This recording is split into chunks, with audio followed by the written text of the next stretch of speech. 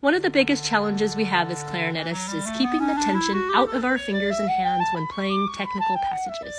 Here's an exercise that just takes the normal scales you usually play. Here's what you do.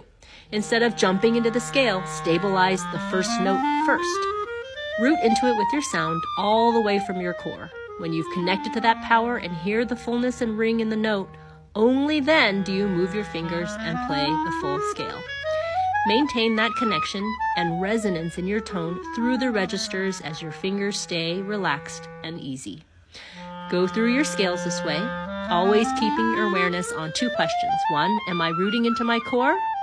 And 2, am I thinking of moving my fingers on top of the air?